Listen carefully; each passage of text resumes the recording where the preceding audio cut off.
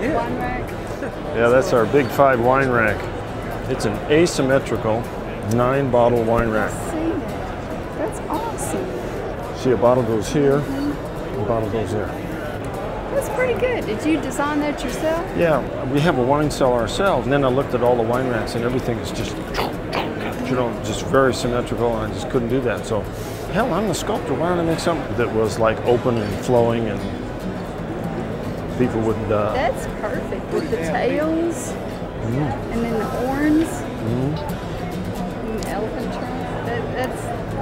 That's very ingenious. Thank you.